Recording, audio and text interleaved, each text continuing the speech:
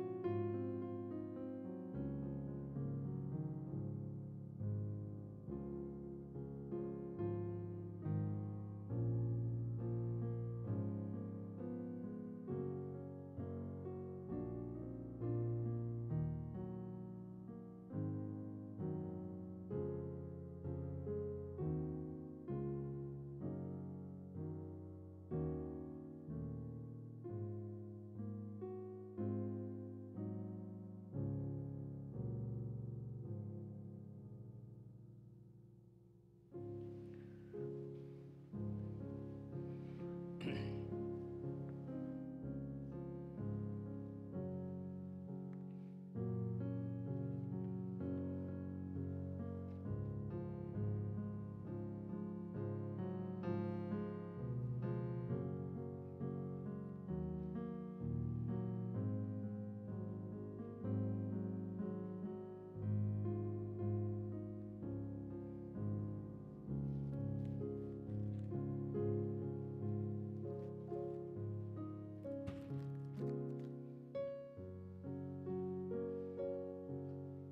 Brethren, let's prepare our hearts to begin tonight's prayer meeting. The scripture says, "Those that be planted in the house of the Lord shall flourish in the courts of our God. They shall still bring forth fruit in old age. They shall be fat and flourishing, to show that the Lord is upright. He is my rock, and there is no unrighteousness in him." How gracious our God is. Let us begin by singing the psalm that we have been learning to sing. This morning we have the joy of getting all the stuff to sing one by one to see who hasn't learned. But they all did very well. I was very surprised. Though some struggle, but that's normal in a short time. Well, I'm not going to ask you to sing one by one, but let's sing it twice and familiarize with the tune. I'm sure you know where to look for that song lyrics. Psalm 125 verses 1 to 2. Okay, so you can open your Bible if you do not remember the words. Oh, is it coming up? Oh, I didn't see that. It's on the screen. Okay. So we shall sing Psalm 125 verses 1 to 2. They that trust in the Lord.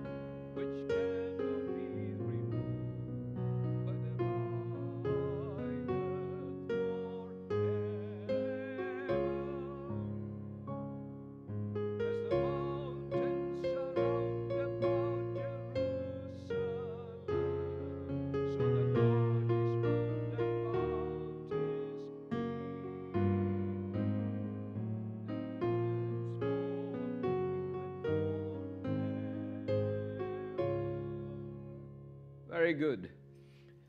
Let us all arise and sing our first hymn, hymn number 227.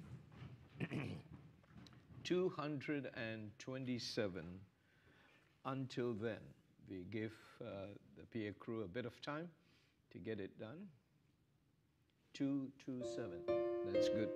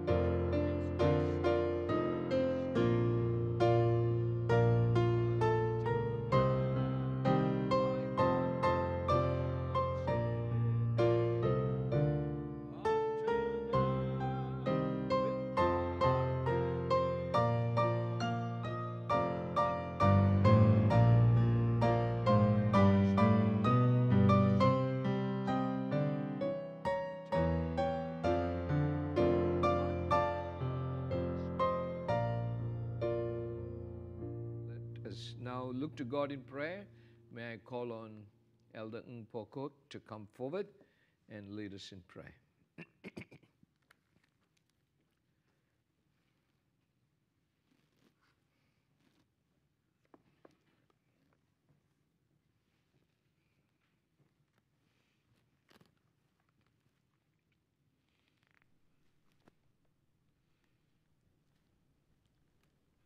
Let us look to the God in prayer.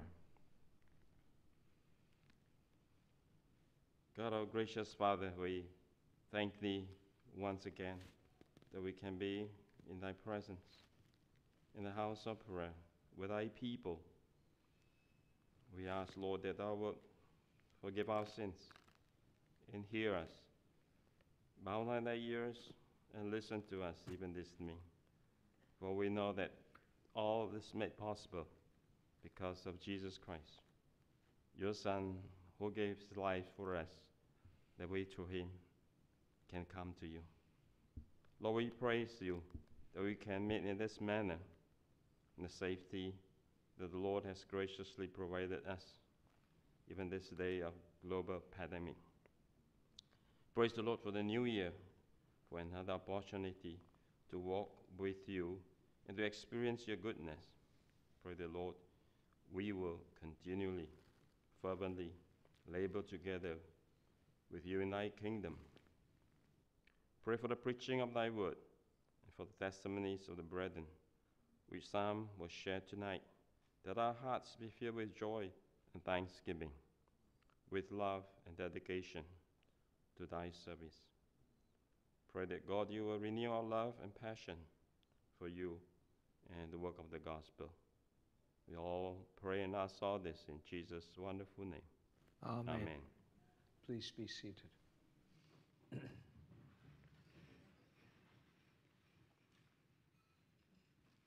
We will sing Psalm 67. Psalm 67, the first two verses. God be merciful unto us.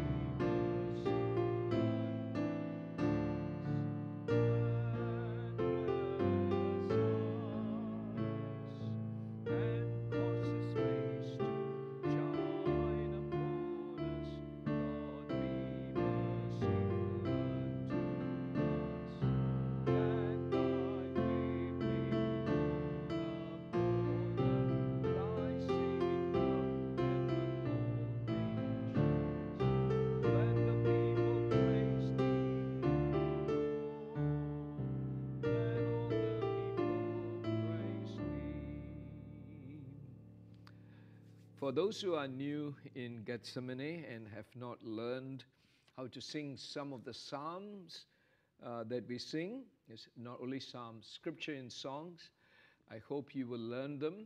Not only the tunes are given so that the words may remain in our minds.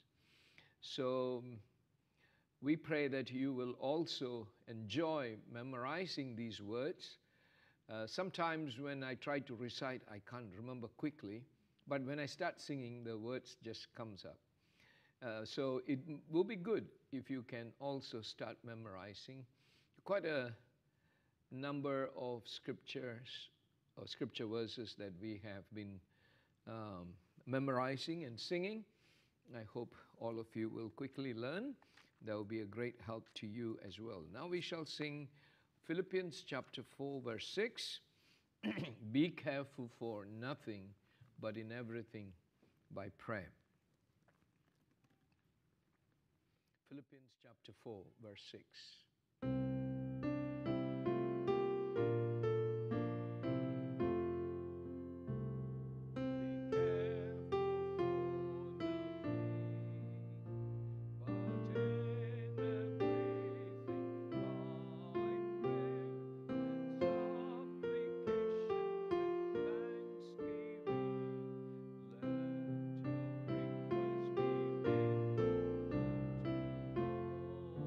Once again.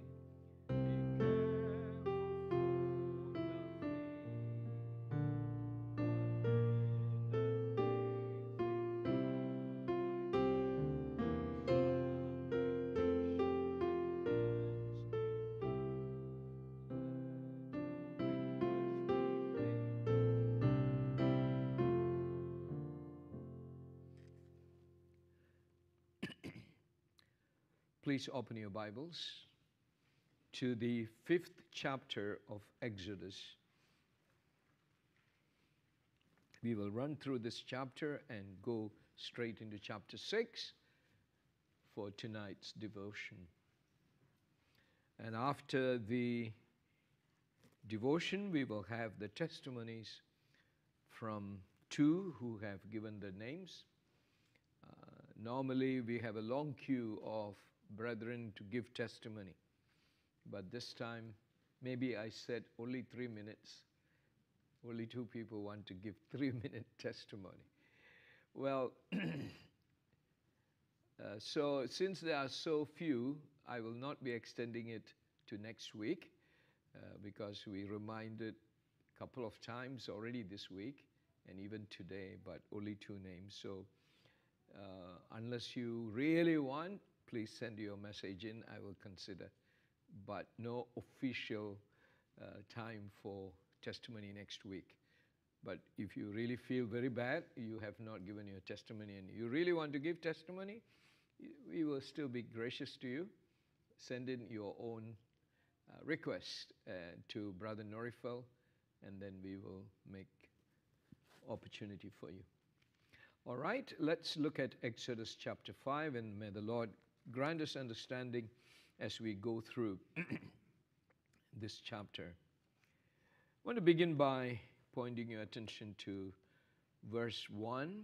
And afterwards Moses and Aaron went in and told Pharaoh, "Thus saith the Lord God of Israel, let my people go, that they may hold a feast unto me in the wilderness." And Pharaoh said, "Who is the Lord, that I should obey his voice to let Israel go? I know not the Lord, neither will I let Israel go." Now, in chapter 5 and chapter 6, we see 3 characters playing a major role. But among these 3, the most prominent one is the Lord God of Israel. And the other 2 characters are Moses and Pharaoh. Interestingly, of the 3, without a doubt, no one stands shoulder to shoulder with the first, the Lord himself. However, Pharaoh thinks he has upper hand. Pharaoh thinks that he is the greatest one. He has been worshipped as a god by the Egyptians for a long time. He knew that the Jews generally did not worship him. However, he had an upper hand on the people of Israel. And so he had caused himself to think that there is no other person in all the worlds who is like unto him. So we here see a huge collision. The collision is huge, not because the opposing forces are equal in strength. In fact, Pharaoh is no match for the Lord. Absolutely no match. But God let him play the game that he wants to play, so that God will once and for all show to the Egyptians, Pharaoh is nothing, but the Lord is in control and he is on the throne. And so the game begins here. Over the next few chapters, we see how the Lord slowly and systematically destroys the pride and the self-assuring ways of Pharaoh. Moses, of course, as we know, is on the Lord's side. But the Lord uses Moses for his own glory. Moses had an aide, his brother, Aaron. After meeting with the elders of Israel, it was almost like a leadership retreat. Moses and Aaron goes to Pharaoh's palace. We saw the meeting or the retreat in the last 3 verses of chapter 4. Moses and Aaron meeting with the elders of the children of Israel. And I told you it was a really amazing situation where the elders of Israel accepted Moses, whom they really didn't know very well.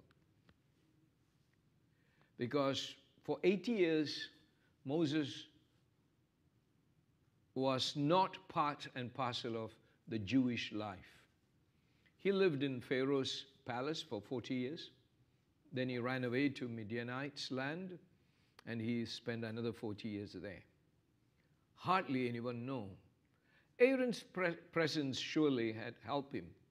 Nonetheless, it's not Aaron, but the Lord's hand that brought Moses to such an acceptance by the leaders of Israel. I have stressed that quite a bit last week and did apply that into our lives. Now, even though God has given him such a favorable standing with the elders of Israel, Moses needed God's help to get his way to Pharaoh. As we have noted here, when Moses and Aaron appeared before Pharaoh, they right away mentioned, "Thus saith the Lord God of Israel." There was no other introductions. There were no other niceties and formalities being played out. Maybe there was some form of Egyptian greeting, which is not recorded here. I tend to believe it all worked out exactly as it is here. One might think otherwise, but there's no reason for me to think any other way. But then Moses and Aaron making this entry into the palace, and I kept thinking, how was this possible? Because it's not easy to come before great emperors without previous arrangements and proper formal introductions. But this must be again the providence of God that gave access for Moses and Aaron to come before the great king. Moses and Aaron went in. That's what the scripture says. They went in. They were not brought in. They just marched in. I'm sure with proper decorum, because they are representing God, and they wouldn't act foolishly. They wouldn't act as though they are rebels of the country.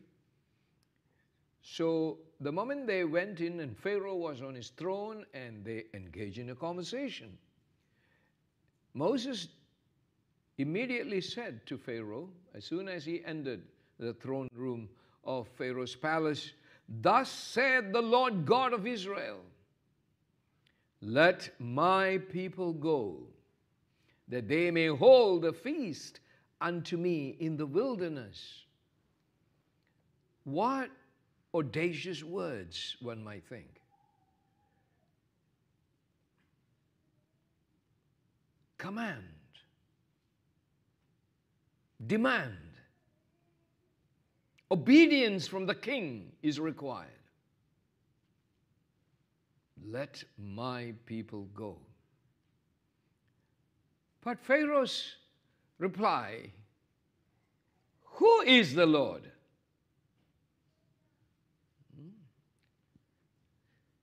Who is the Lord? I don't know him. Who are you talking about? Followed by these words, "that I should obey his voice to let Israel go."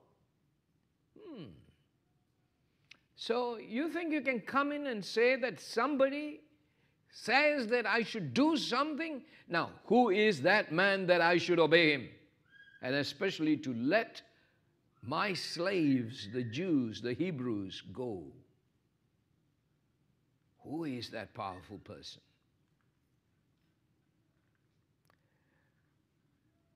Then he, with great assertion,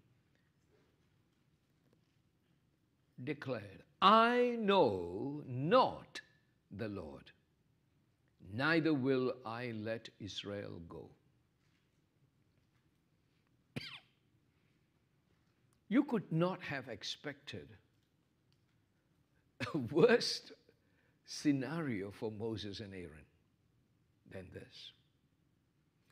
Moses came all the way from the foot of the Mount of God in the land of the Midianites, believing everything that God said to him, that God is going to use him to deliver the people out of Pharaoh's hand.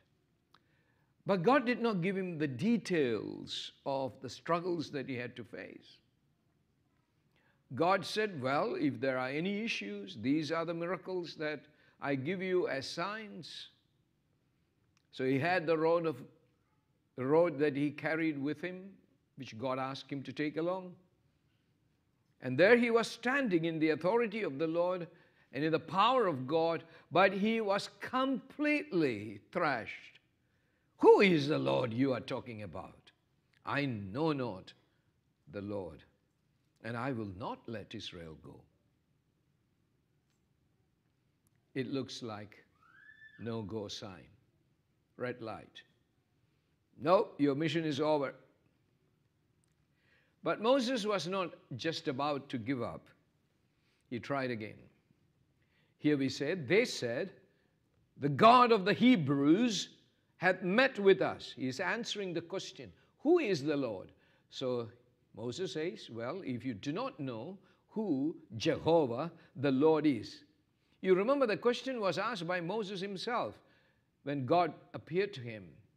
"Who are you, Lord?" And the Lord said, "What? I am that I am, the God of your father Abraham." So now he is going to give that answer to Pharaoh. "The God of Hebrews hath met us. Let us go, we pray thee, 3 days' journey into the desert, and sacrifice unto the Lord our God, lest he fall upon us with pestilence or with the sword." So Moses says, "Please let us go. We need to worship our God. We need to give sacrifices to the Lord, lest God may destroy us. We need to go." And the king of Egypt said unto them, verse 4, "Wherefore do ye, Moses and Aaron, let the people from their works get you unto your burdens." In other words, Pharaoh said, "Are you trying to get these people off their jobs? Are you trying to disturb the peace and the tranquility and the progress we are making in this country? You and your worship, you and your God?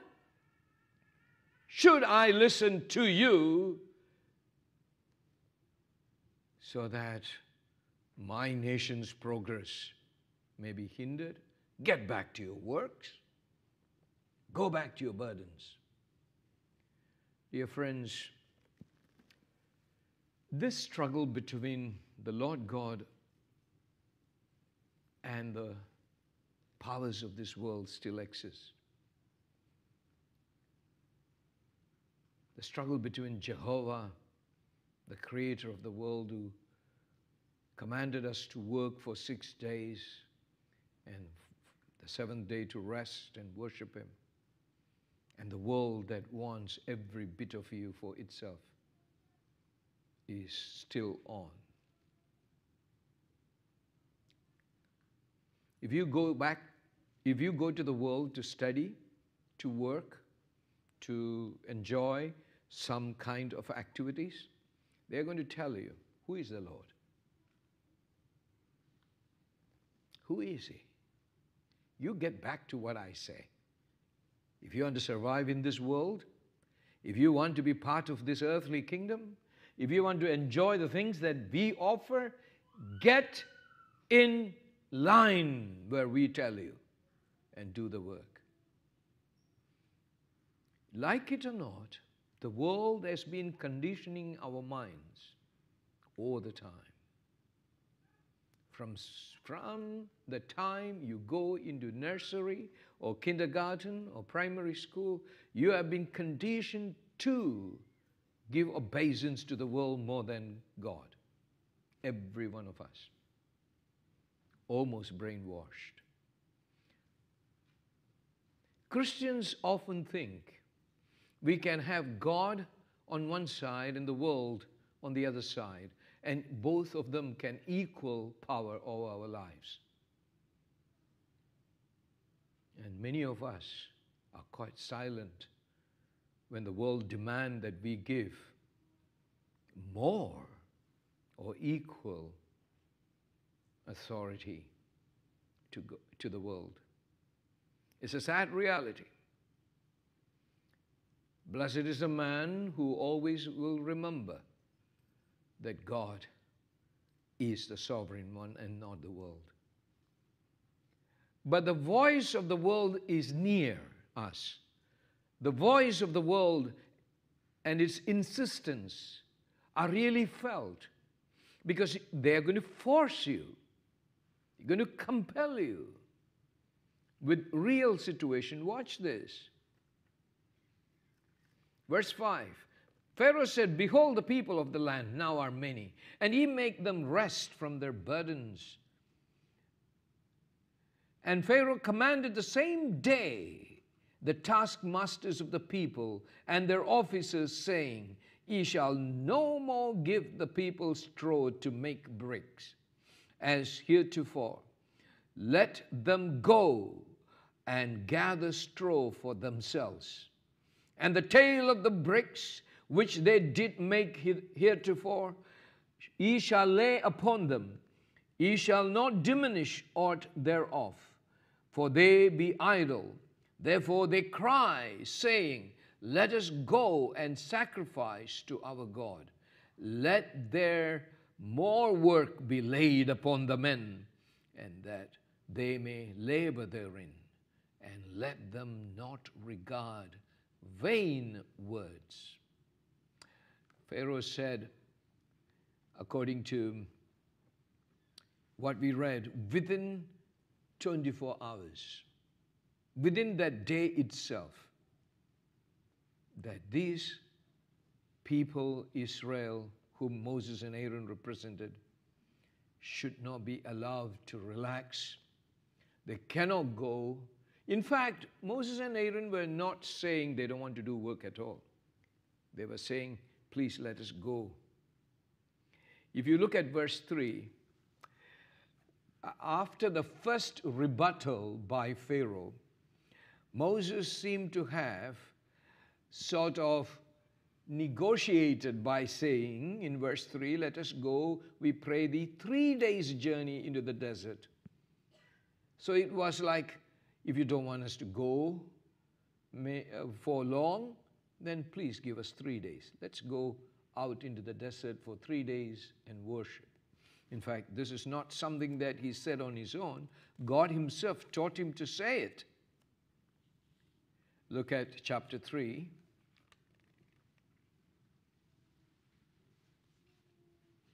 And verse 18. Chapter 3, verse 18. And they shall hearken unto thy voice, and thou shalt come, thou and the elders of Israel, unto the king of Egypt, and he shall say unto him, the Lord God of the Hebrews hath met with us, and now let us go, we beseech thee, 3 days' journey into the wilderness, that we may sacrifice to the Lord our God. So Moses recalled what God said, and said, well, why not then 3 days, O king? 3 days.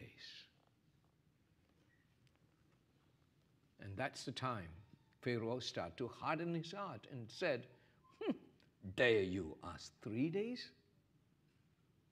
Go back to work, you lazy bums. You're not going to waste your time. Make sure you work hard if you want rewards. But he made it even harder for the people.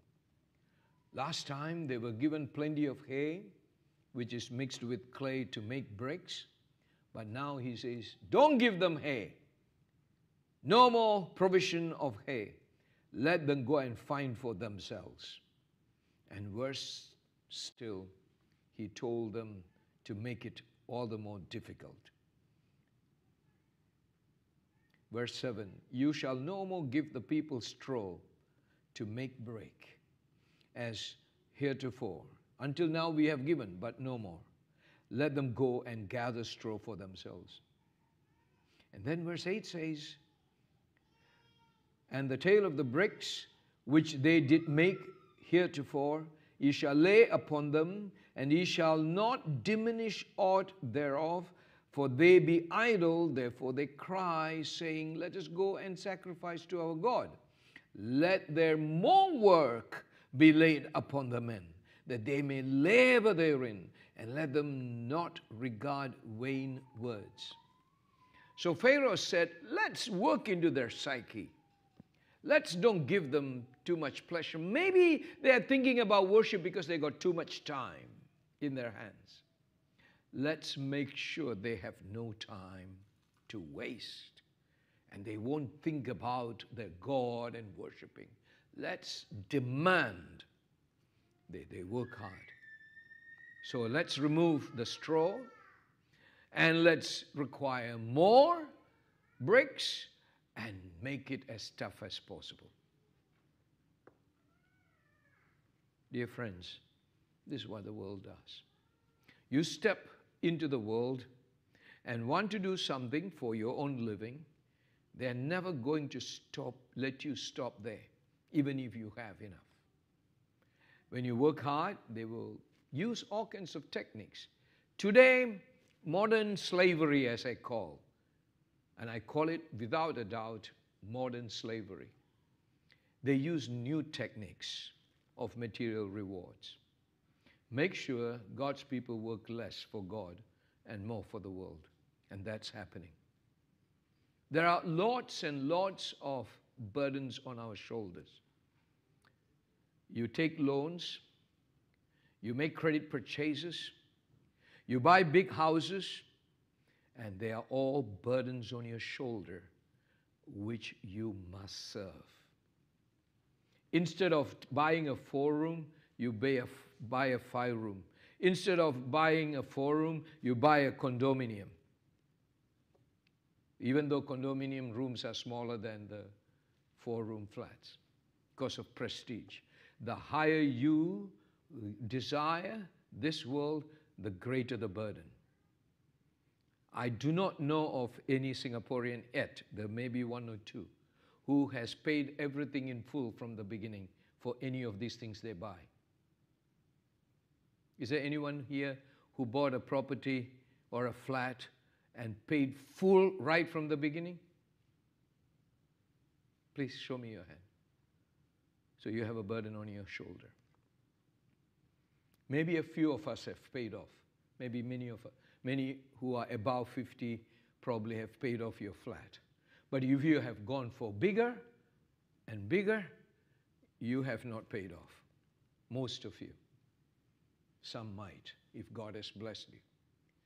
You buy cars, you buy bigger cars, your businesses never stop.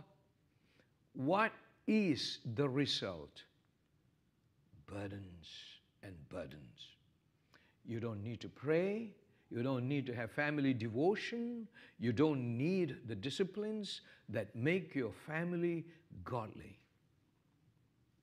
Even so many Gethsemaneans, they are stuck in the world. They can't take themselves out. Think carefully.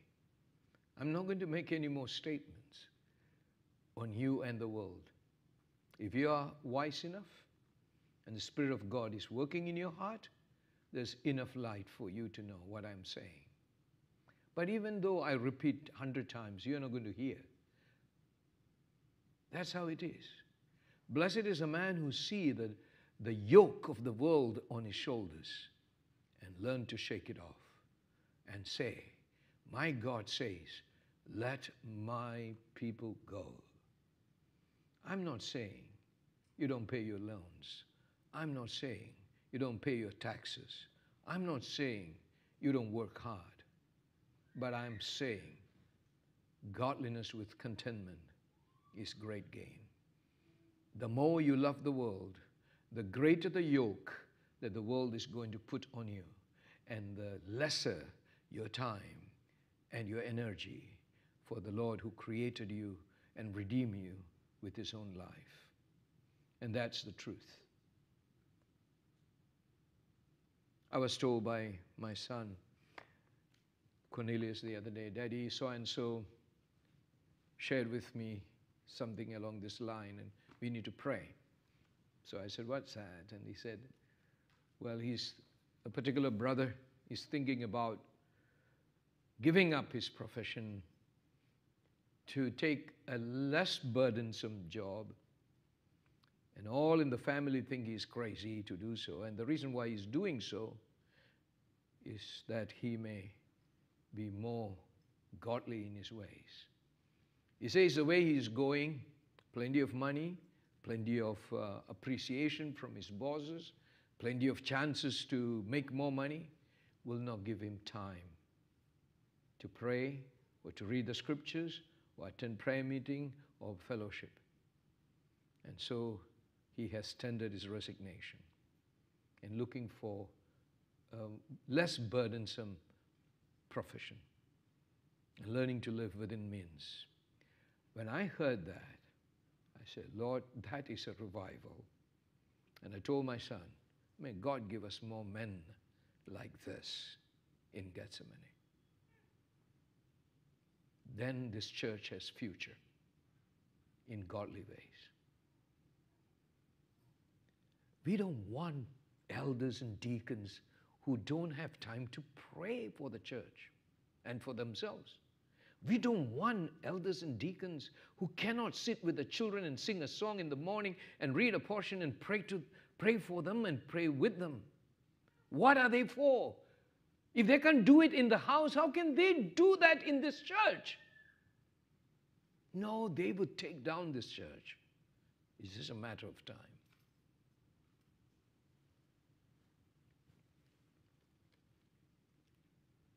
Please do not think the world doesn't have a yoke which will prevent us from coming to know God and serving him with all our heart.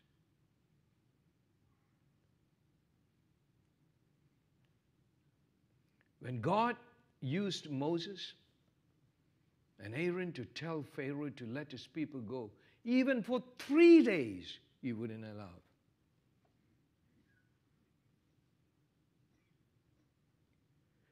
The more you desire for things in this world, the more the world will give and the more the world will keep you away from God. You cannot serve God and mammon. You will either love one and hate the other, or you will hate one and serve the other. Jesus has spoken very clearly of this, and the scripture constantly tells us. So they put more work. Now let's move on. Verse 10. And the taskmasters of the people went out, and their officers, and they spake to the people, saying, Thus saith Pharaoh, I will not give you straw. Go ye, get you straw where you can find it, yet not aught of your work shall be diminished. So the people were scattered abroad throughout all the land of Egypt to gather stubble instead of straw. People start to travel. Now they cannot stay in one place like Goshen. Now they have to travel all through Egypt. Far place. You know, Egyptian kingdom is very large. It's not like Singapore. It's a huge area. Maybe it covered places like Ethiopia and further down, Yemen and so on. It's a huge area. And people had to go all over the place to find straw and then bring them back. Just imagine how tough life has become. All because Moses appeared in the scene for God's sake. Take this pulpit for God. Anyone dares? Take this pulpit for God. You will feel the wrath of the people, even in this congregation. You will feel their despising, their disrespect, and their ignorance. Pastor? You take this pulpit for God's sake. Whoever you be, you will taste the frustration of the people. Because God's word will not help them to build bridges with the world. God's word will be constantly telling the people, burn those bridges. And when they try to, they will get beaten out by the world. They will have afflictions on them. And they're going to come back to you and say, Pastor, you said this, but look what happened. I think I have enough. I think I have enough. And they put the blame on you and they walk off as though you burdened them. You see what's going to happen? See? Let's move on. In verse 13, and the taskmasters hasted them, saying, fulfill your works, your daily task, as when there was straw. And the officers of the children of Israel, which Pharaoh's taskmasters had set over them, were beaten. So Jewish leaders got beaten. These are Jewish people who were in charge of smaller groups of Jews who were supposed to produce a certain number of bricks. And they beaten them, saying, wherefore have ye not fulfilled your task in making brick, both yesterday and today as heretofore? Verse 15. Then the officers of the children of Israel came and cried unto Pharaoh, saying, wherefore dealest thou thus with thy servants? There is no straw given unto thy servants. And they say to us, make brick, and behold, thy servants are beaten. But the fault is in thine own people. But he said, ye are idle. Ye are idle. Christians, does that sound familiar? When you obey God, people say you are lazy. When my wife decided to be a stay-at-home mom, she was told, you are lazy. And she shed tears and said, because she was a very, very hardworking student, she went all the way in pursuit of study, and she is one I know who loves to work. But when she was told in Gethsemane that she was lazy because she didn't go to work and make money to support Pastor Koshi, who was not paid well enough, what can that wife do? That's what this world is. When you take upon the right duties that God gives to you, the world doesn't understand. They smell laziness because to them, serving God is not activity. Serving God is not the right work. That's lazy people. Lazy people serve God. Lazy people obey God. Lazy people. Really. You are idle. You are idle. Therefore ye say. You know, some of you who work so hard for the world and don't take care of your own family, you think you're hardworking? No. No. You're building bridges with the world. You're not where you're supposed to be. You're never contented. This is not just, I'm not just saying to ladies, I'm also talking to men. You better know. Some things are so important, which you have long forgotten. And you ignore to the point that you don't even feel there's a need to consider these things. It's okay, it's like that. Because he is in that position, because he is in that company, because this is his appointment, because he is like that. Sure. Ignore God. Ignore worship. Ignore.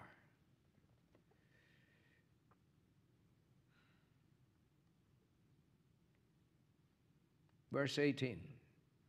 Go therefore now and work. For there shall no straw be given you, yet shall ye deliver the tale of bricks. And the officers of the children of Israel did see that they were in evil case. Imagine that. This is what Moses' words have brought about. In evil case. In other words, they are in a situation of terrible affliction. Because it has been said, you shall not diminish aught from your bricks of your daily task. They cannot diminish the numbers. So, verse 20, and they met Moses and Aaron, who stood in the way as they came forth from Pharaoh. And they said unto them, the Lord look upon you and judge, because ye have made our Savior to be abhorred in the eyes of Pharaoh and in the eyes of his servants, to put a sword in their hand to slay us. Wow, this is what I said. You want to speak for God and teach people how to serve God? The people are going to say, hey, you have not made our life easy. You have not made our lives easy. You made it difficult. Look.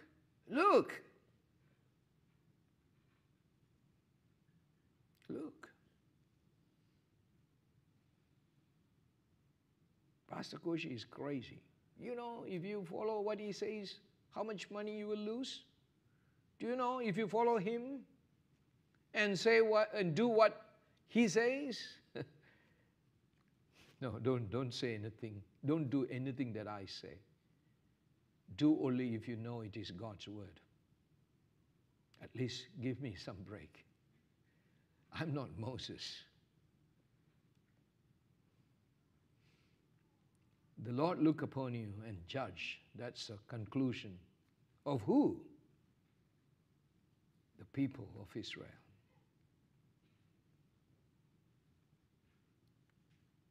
Verse 22 to 23. And Moses returned unto the Lord and said, Lord, wherefore hast thou so evil entreated this people? Why is it that thou hast sent me? The question, why? Why, Lord? Why me? Why? Why do you ask me to do this? Why? Many who came into the ministry of Gethsemane asked that question, why? Not to hear the answer from God, but to give an excuse to quit the ministry. They say, why? Why? Why should I wait?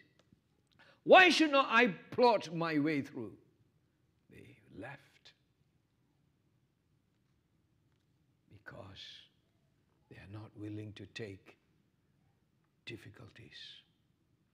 We will, to a certain extent, right?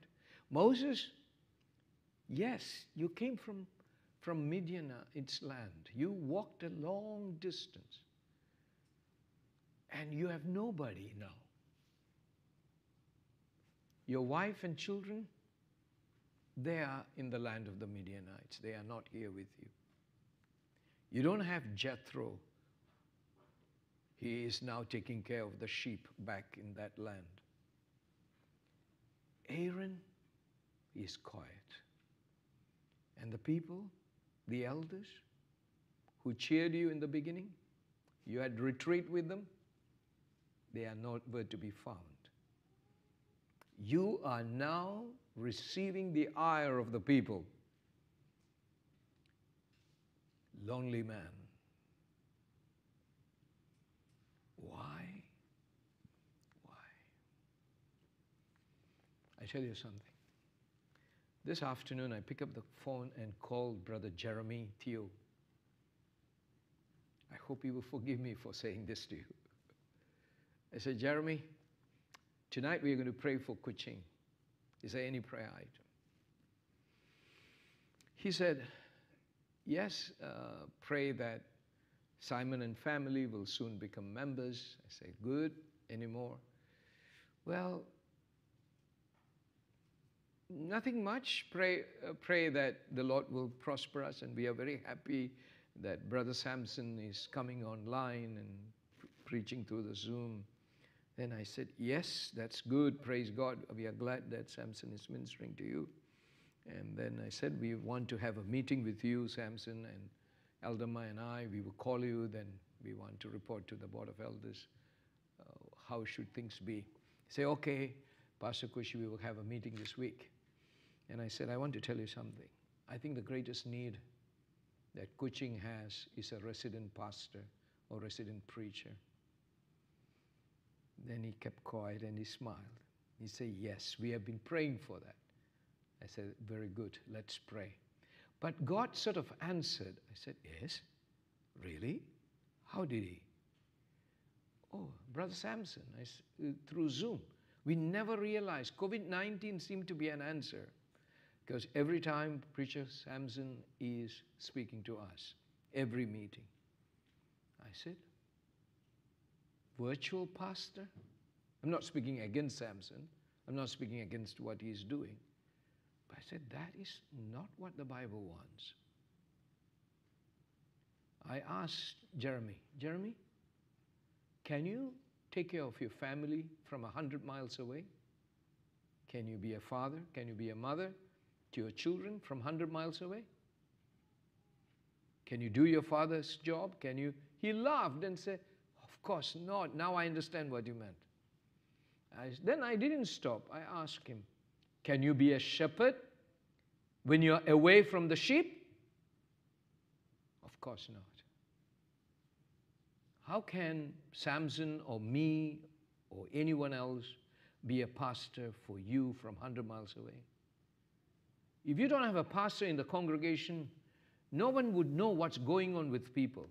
Every time come on before the camera, everybody do the makeup and sit there and smile. Hello, that's no pastorship. So somebody got to be there to rebuke you when you're wrong, to guide you when you are going astray, to give you the right message. From 100 miles away, you don't know what the people need. Again, we thank God for Brother Samson's work. The Kuching ministry is not going to prosper if they don't have a resident preacher. Let me be very frank about it. I don't think that we are going to make that place wonderful by preaching from here. No. We need a faithful man right in that place. Then I look at him and I said, Jeremy, why don't be a preacher? Stop serving Toyota. Come into God's kingdom. Then he put his head like this and he said, I'm thinking about it. I said, we're going to pray. God opened this door into Kuching to Sarawak, it's a big state, and all of East Malaysia. And I was so burdened for last week. This is not about from Singapore we manage things there. It's about God's servant being there to do God's work. I said, Jeremy, I knew for long. You love God's word. I know your passion. Why not? I said, you have been praying for your father. He said, yes. So how is it now? Because his father is very old, past 85, I think 86 or 87. He's quite weak. He said, Pastor Koshi, something amazing happened. I said, what's that? Yesterday, I went to my father's room. I told him about the gospel. I preached to him everything I know about the gospel. Nothing left. I said, how was the reply? He never opposed me this time. He listened to it as though he was saying, thank you, son. I said, oh, that's good. Then he said, let me tell you, my mom was sitting outside the room and she heard everything I said to the dad. When I came out, my mom was looking at me as though I did something very good for the dad. She never opposed me. She never even said a word against all that I told my dad. I said, then go and ask your father soon as possible whether he's ready to be baptized. Go ask whether he believe and be baptized.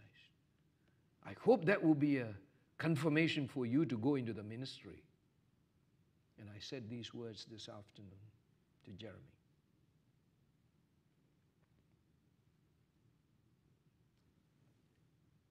But at the same time in my head, I was fighting a big battle. He got 4 children. 4? Right. Or 5. Daniel, Samuel, Gabriel, Joseph. 4. 4 boys. They're still studying. Who will look after them? It's a family business that the father brought, father helped to grow over the years. One of his brothers has a different branch in another side of Sarawak. And this one is run by his younger brother called Terence, who is not married. I know Terence also for a long time.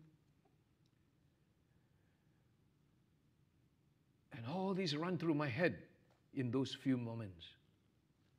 Am I asking him to quit his family business, which my father has worked so hard for maybe 5, 6 decades, and now the second generation is thriving on it? Well, I don't know. I don't want to think. I said, go and talk to your wife tonight. Go and pray. I said, thank you, Pastor Kush. He was not against. He was very calm. He listened to the whole thing. And I'm praying in my heart. I hope you pray. If it is God's will, of course, I don't want to assume or presume that this is God's will. Let's pray if it is God's will. Jeremy will give his life.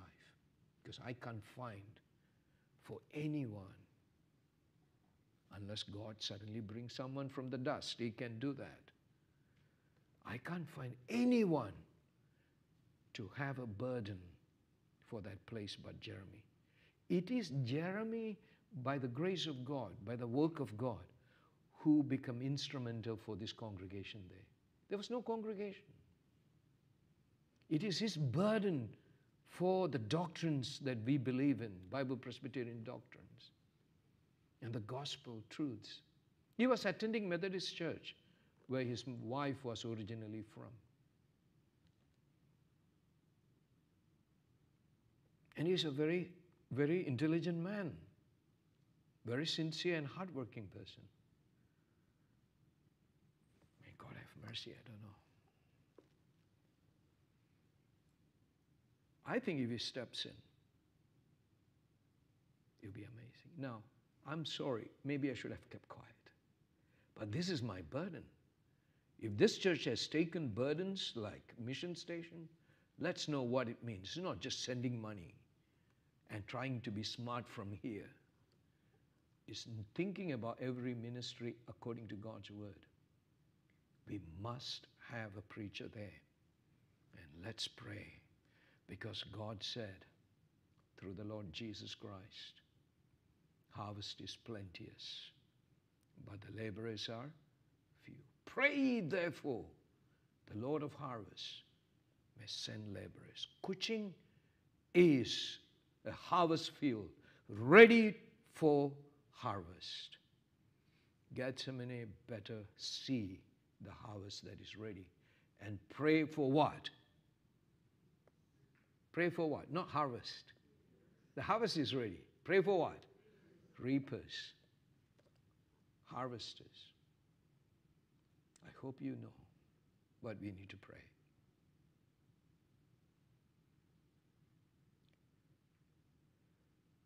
Moses asked why. I don't know what Jeremy is going to ask God tonight. Maybe why? Why you ask Pastor Kushi to tell this to me? Why? Maybe. Maybe not. Maybe he has the answer from the Lord. Praise God if that's the case. I was wondering, Lord, why the Lord put this burden on my head? I mean, Kuching. Why don't Reverend Lee Kim Shong just hold on to it?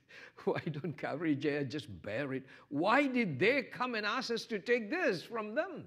I never asked for it. I never coveted it. Never ever moved. We just did what we were expected to do.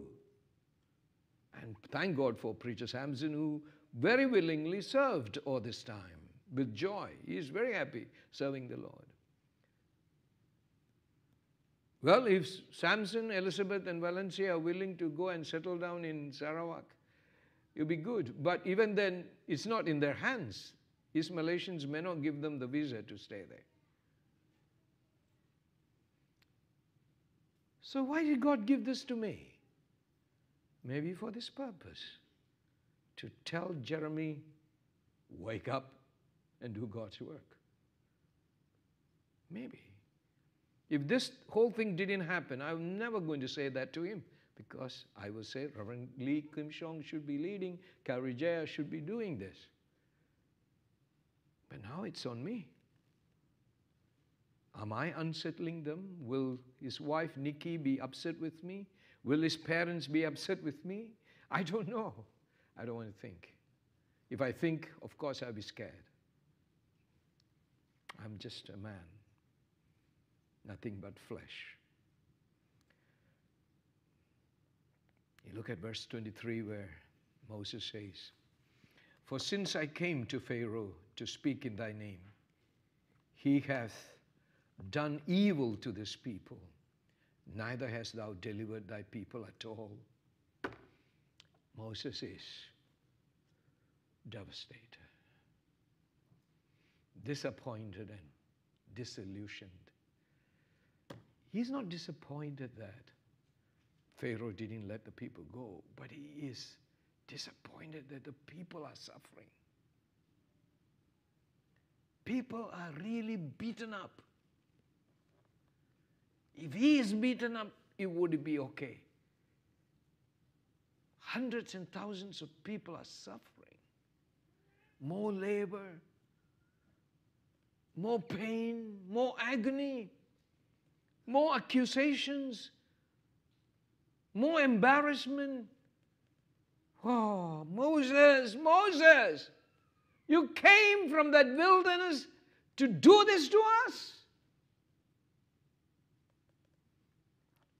To whom can Moses turn? To God alone. Praise God. To God alone. Thank God his wife is not there. Poor wife. She can't take this burden.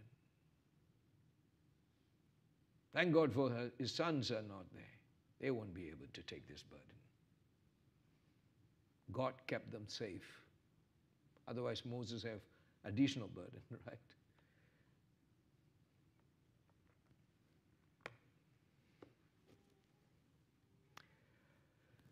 God says to us, cast your burdens upon me, for I care for you.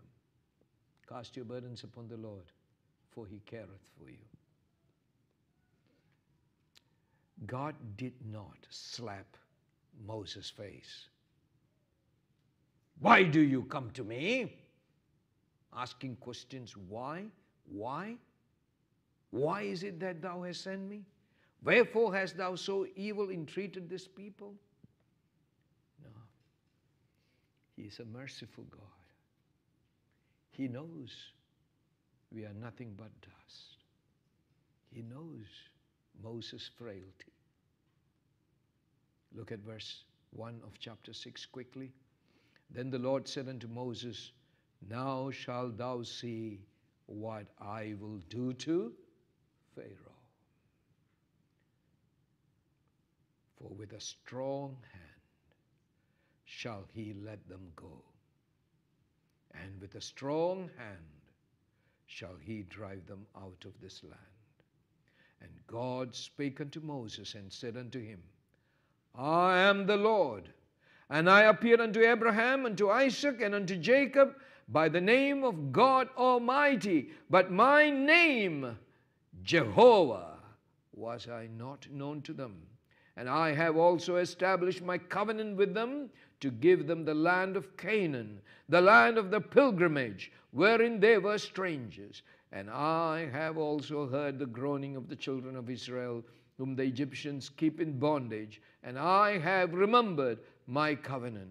Wherefore say unto the children of Israel, I am the Lord, I will bring you out from under the burdens of the Egyptians, and I will rid you out of their bondage, and I will redeem you with a stretched out arm, and with great judgments, and I will take you to me for a people, and I will be to you a God, and ye shall know that I am the Lord your God, which bringeth you out from under the burdens of the Egyptians. And I will bring you in unto the land, concerning them which I did swear to give it to Abraham, to Isaac, and to Jacob, and I will give it to you for an heritage. I am the Lord.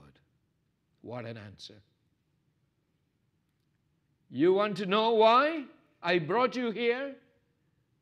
To tell you I will show to Pharaoh, that stubborn, selfish tyrant, that he is nothing. I am the great God. And I am the faithful one who will keep my promise to your fathers.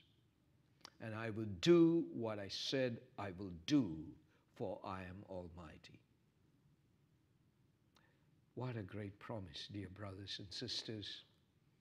You who have stood with me for the past 30 years of this church ministry, we have come to a stage where our burdens are many, our challenges are many, and let us not run away from it.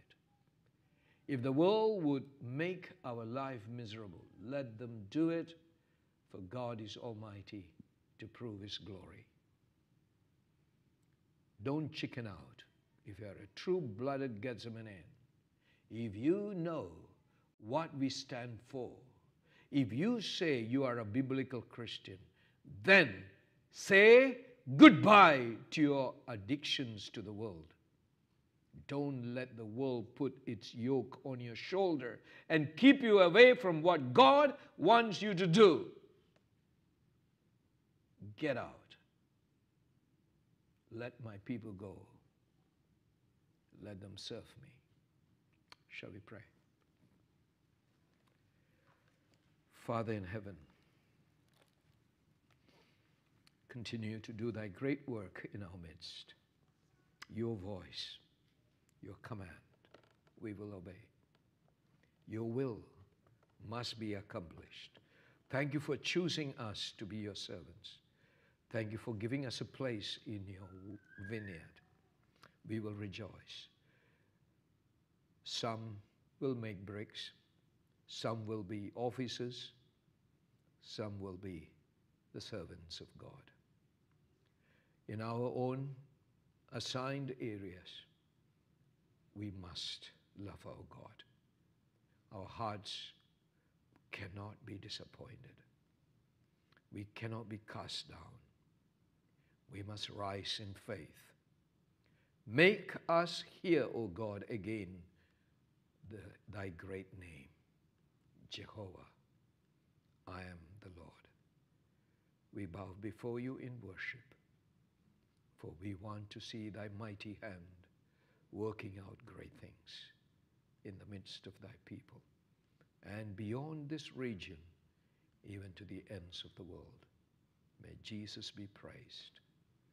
God, be merciful unto us and cause thy face to shine upon us, that thy people may worship you here and everywhere. This we pray in Jesus' name. Amen. Okay, brethren, we have testimony time, 3 minutes each. First, Brother Benny, followed by Dorcas. Please come up and use the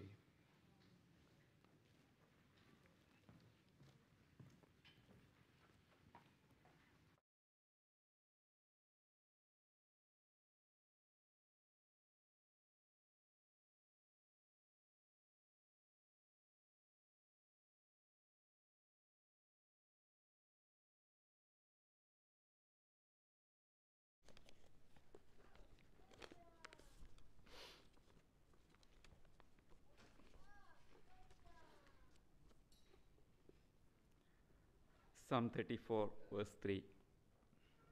O magnify the Lord with me, and let us exalt his name together. Psalm 136, verses 1 to 3 and 23 to 26.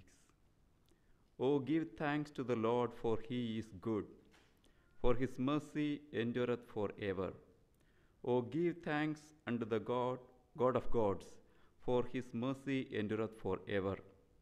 O give thanks to the Lord of lords, for his mercy endureth forever, who remembered us in our low estate, for his mercy endureth forever, and hath redeemed us from our enemies, for his mercy endureth forever. Who giveth food to all flesh, for his mercy endureth forever. O give thanks unto the God of heaven, for his mercy endureth forever. In the year 2020, as a family, we received many bountiful blessings from our living and true God.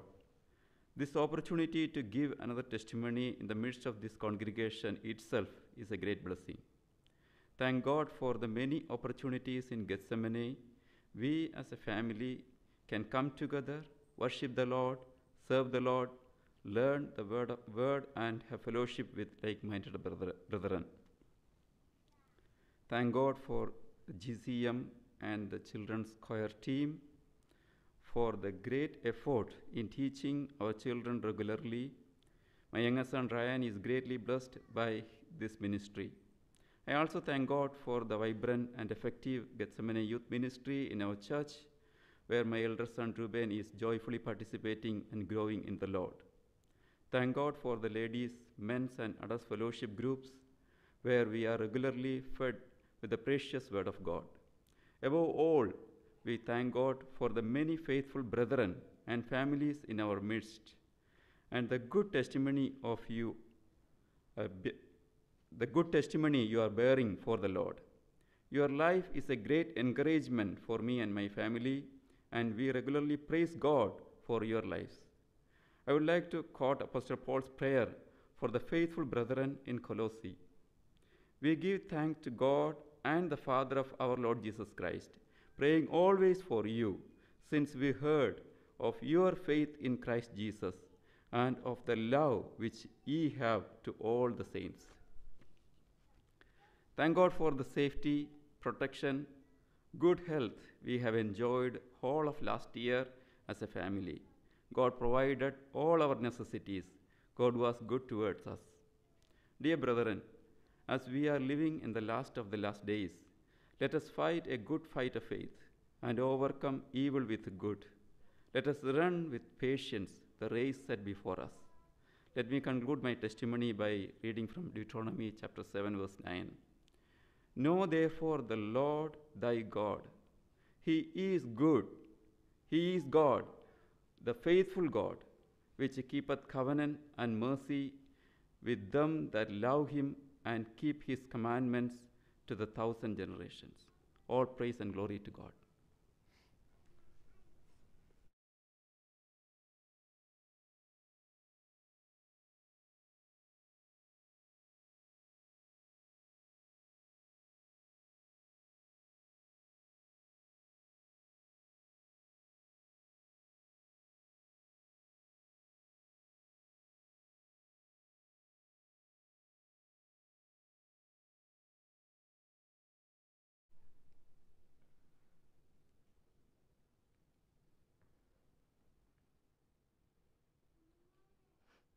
In everything give thanks, for this is the will of God in Christ Jesus concerning you. I thank the Lord for 5 years of education, for victories, for falls, and for his mercy that restores. I thank the Lord for this time of isolation and for the solitude, and yet for his presence abiding, for faithful sound preaching, in demonstration of the Spirit and of power. He sendeth forth his commandment upon earth, and every moment and every day of this past year, his word runneth very swiftly. I thank the Lord for every faithful elder and deacon who has stood the test of this pandemic. I thank God for every sheep of the flock who submitted and readily followed the shepherd, who fed abundantly on the living word and flourished in a barren and desolate time and land. I thank the Lord for exposing the helplessness of our humanity, for confounding the wise, that we may lay flat before his presence and cry to him for mercy.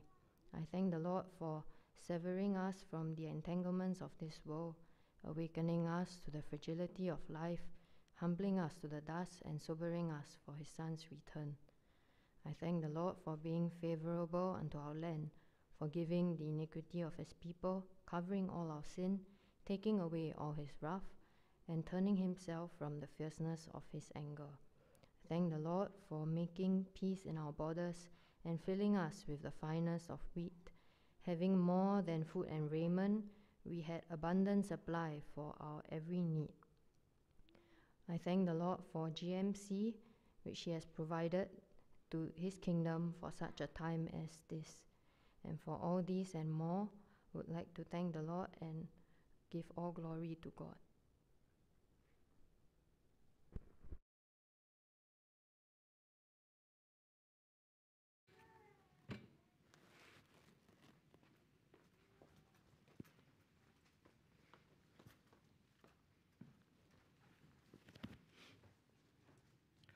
Praise God for the testimonies. Surely the Lord deserves all praise for not abandoning us spiritually. I think more than physical safety, what you and I needed was spiritual nourishment. And the Lord has not failed to give it to us for the last 9 months of lockdown.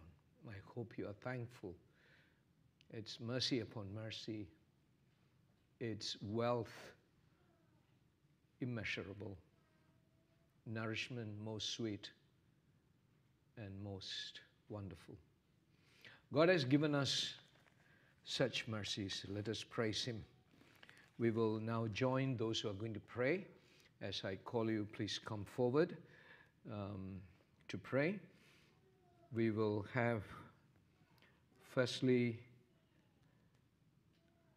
Brother Hendrik Fu, and Brother Hendrik will lead us in prayer for Kuching mission work, and followed by Brother Wyman. Brother Wyman will be praying for the upcoming Youth Fellowship Gospel Meeting and the Ladies Seminar on January 16th. Let us join them in prayer. First, Brother Hendrik.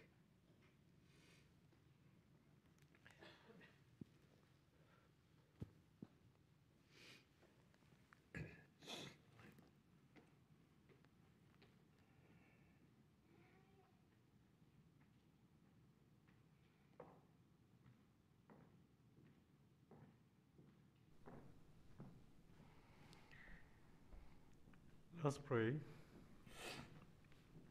O merciful and gracious, loving Heavenly Father, we thank Thee that Thou hast in Thy provision brought us all here for this prayer meeting, Lord. Lord, we thank Thee for the way Thou hast seen us through the past year and how Thou hast protected and guarded and watched over us. Lord, we thank Thee that Thou in Thy mercy and grace and yet again, Lord, brought us into 2021. We pray that Thou will help us to be able to magnify Thy name and be a witness for Thee in whatever areas that Thou hast brought us to. This evening, we'd like to pray for the ministry of Kuching Mission. Lord, in Thy own provision, Lord, Thou hast enabled Gethsemane to be able to have this wonderful ministry into our hands, Lord. We pray that Thou will help the ministry to grow in grace and in knowledge of Jesus Christ, Lord. We thank Thee for all the elders that has agreed to adopt this ministry for Thy own glory, Lord. Heavenly Father, we pray that Thou will help each and every one of us to pray earnestly for the growth of this ministry. We thank Thee for Brother Jeremy and Sister Nikki for their ministry there, and even for bringing Brother Simon and Sister Fiona into the ministry. And as they have indicated to join into this membership there, we pray that Thou, together with Brother Jeremy and Sister Nikki and the family, to be able to serve Thee in this new ministry that Thou hast brought into the Lord. Thou knows the burden that Thou hast laid upon Jeremy, and we pray that Thou will help him at this point to consider seriously, Lord, the need of a preacher or even a pastor for this ministry.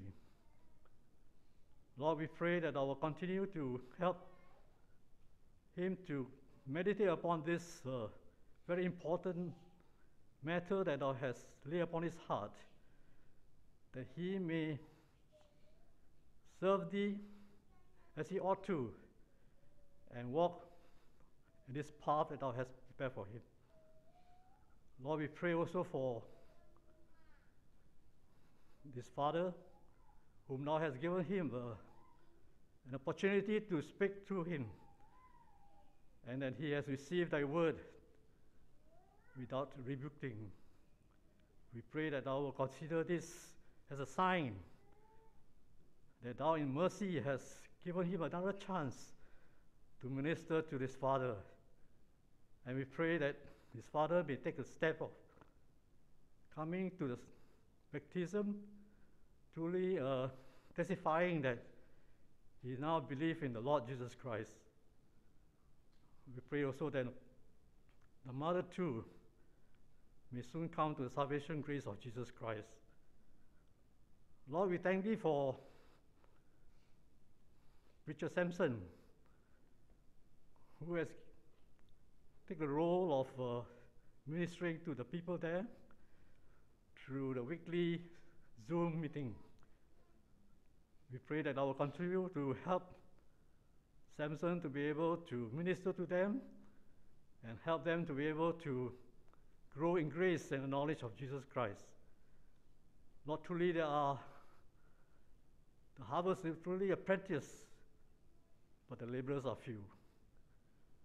We pray that this ministry that Thou hast established for Thy glory may soon spread throughout the state of Sarawak and even throughout East Malaysia.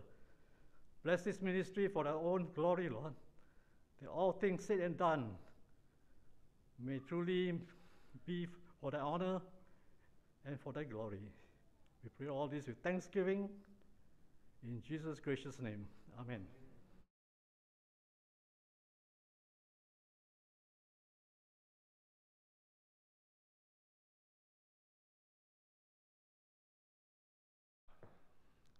Let us pray. Almighty God, our loving and merciful Heavenly Father, we thank Thee for bringing us together in this manner to pray and to commune with Thee. We thank Thee for the word preached forth by Thy servant, and we pray that Thy word will help us to live out our Christian values daily wherever we may be. Lord, Thou sayest in Matthew 9:37 to 38 to Your disciples of old that the harvest is plentiful, but the laborers are few. Therefore, pray earnestly to the Lord of the harvest to send out the laborers into His harvest. We therefore commit and take this opportunity to pray for the Gethsemane Youth Fellowship's Gospel meeting to be held on the 16th of January unto the loving hands. We pray that the Spirit of God will empower Brother Cornelius, who will be preaching the gospel with wisdom, boldness, power, and clarity from above, that the non-Christians may be persuaded to believe on the Lord Jesus Christ as their personal Savior. We also commit the youths from Calvary Kuching and their friends who would join virtually to hear the preaching of the gospel, that they may also be challenged to commit their lives to the Lord in faith and be saved. We pray for the upcoming Gethsemane Ladies Fellowship seminar on the topic, The Legacy of the Christian Woman. Pray for God's blessings on all the sisters who are laboring to organize it, and invite other Christian ladies to attend. Pray for the preaching of the word by pastor, that Thy word may be edifying to their lives. We commit and pray all these items unto the loving hands, asking Thee to bless these meetings. In Jesus' name we ask and pray. Amen. May I now ask Brother Lijoy to come forward. Brother Lijoy will be praying tonight for the young men of our church who are serving in the national service. He will remember Brother Andre, Jonah, Jeremy, Theo, and Moses Lee, and also a regular worshipper, Isaiah Lim. And he will also remember those who are away from us in foreign countries, Brandon Wong, Michelle Lee, Sean and family. May the Lord hear us and keep them in His grace. Let us pray. Let's pray. Heavenly Father, we thank Thee for the opportunity to come together and learn the God's word and pray together in this first Tuesday evening.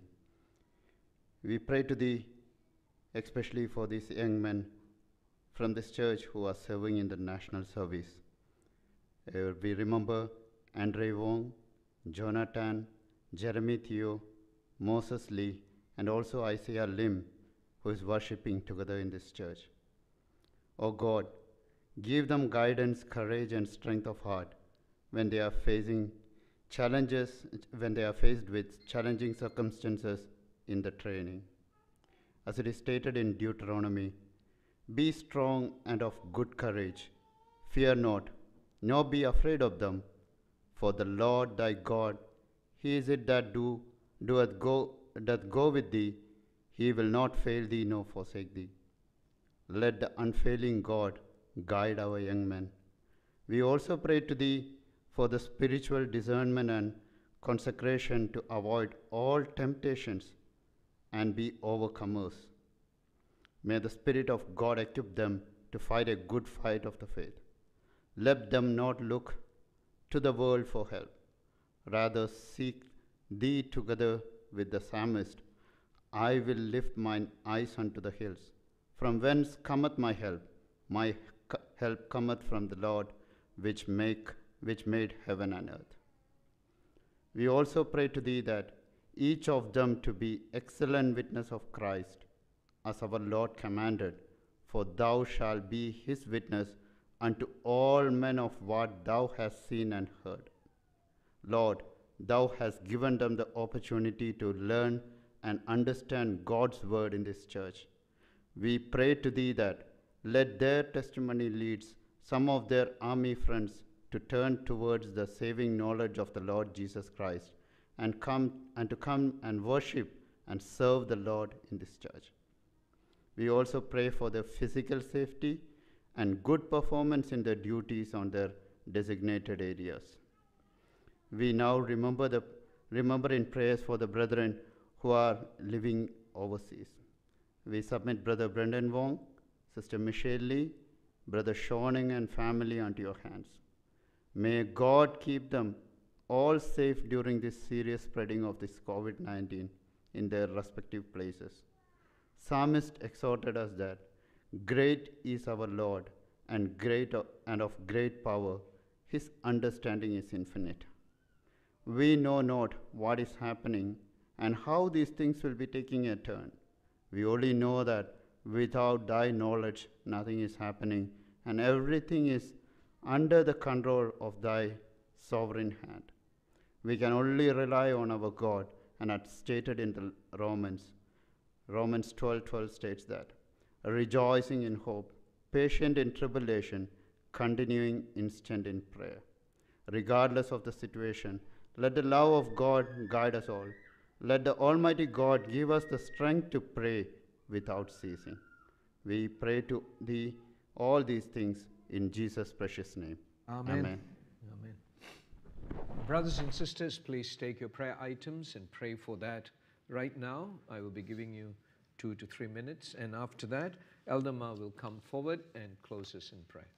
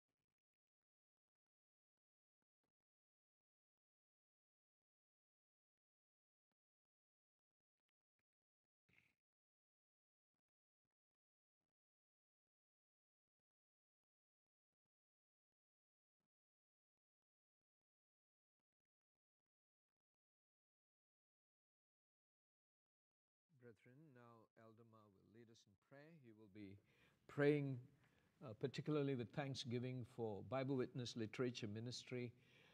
This is the 20th year of Bible Witness printing. We started in 2001 and now it's 2021. So this year is very special to us. Another reason is by September-October issue, we would have published 100 issues of Bible Witness. And that is very special too. So we are looking forward to some commemorative publications and productions this year. Elder Ma will give thanks and pray for those things. Shall we all arise and join Elder Ma as he closes in prayer?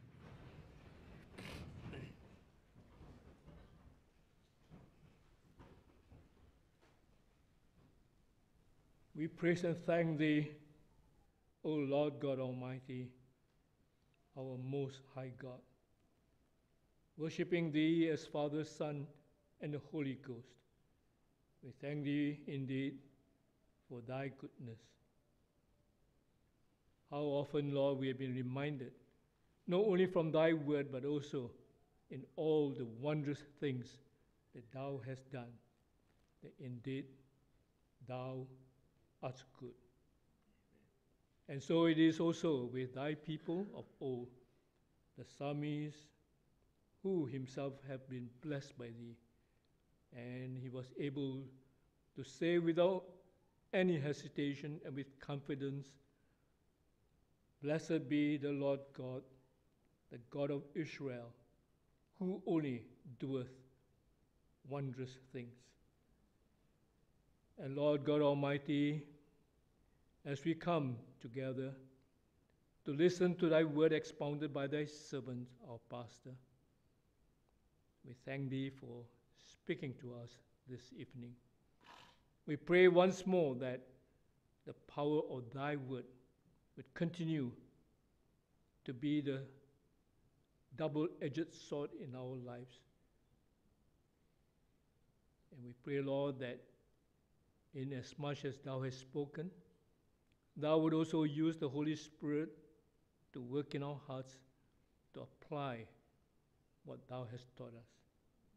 We thank thee indeed, O Lord, that thou hast done wondrous works in so many areas of our church.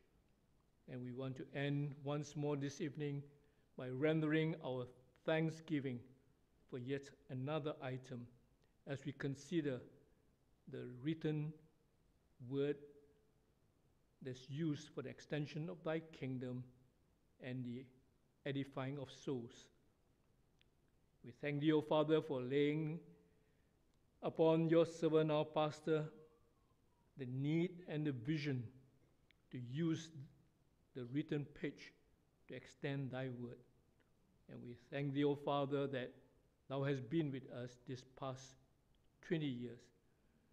That, Lord, the word has gone forth widely, not only within the confines of this little island of ours, but beyond. And we pray, Lord, that thy work will continue to abound for thy honor and glory. We thank thee, O Father, that in this blessed year itself, the 20th year of the Bible Witness magazines, Lord, the 100th copy shall yet be produced for thy honor and glory. We ask, O Father, that this special year would also see, as thy will allows, the blessings of having greater works being done for thy honor and glory. We remember and we thank thee for what thou hast done in this past year, in most recent weeks, the publication of the Chinese version of the 365 daily exhortations from your word, as well as the 2 volumes of My Soul's Delights. We pray, Lord, that this will be used by your people for their own spiritual uplifting as they read and as they meditate from it. We thank thee, O Father, that thou hast been good to us, and we pray that thou wilt bless and give fruition to the plan to release several literature and media materials for the teaching of children, to building them up in the fear of the Lord. Lord, thou hast been good to provide all the resources that's needed for this work. And we praise you and thank you that in times past, thou hast provided in your own time people, God-fearing people, God-gifted and God-honoring people to do this work. And we ask, O Father, that in the years to come, this work will continue to prosper, and that thou will bring more able persons to shoulder the burden of this work for thy honor. Thank you also, Lord, for providing in other ways. We remember thy gracious providence of the GMC and all the many additions to mend the different areas of doing this work. And we want to praise you, Lord, for thy providence in meeting all of our financial needs. Lord, thou hast been good, and we want to continue to pray that, Lord, thou will show thy marvelous works in our midst for the extension of thy kingdom. We thank thee again, O Lord, for this wonderful time, that on this first prayer meeting of the new year, oh, how we remember that thou hast been with us through the difficult times in the year gone by. But Lord, as we stand, having crossed the threshold into the new year, we pray, Lord, that thou will move the hearts of each and every Gethsemanean in our church, as well as our brethren in the mission field overseas. That this year, 2021, will be a blessed year when thy kingdom will continue to abound. Grant the God-given strength and grace to everyone, that, Lord, thy honor will continue to be exalted highly. We praise and thank thee, and we ask, Lord, that now thou would dismiss us with thy special grace and mercy. We pray, giving thanks in Jesus' name. Amen. The Lord be with you all. Good night.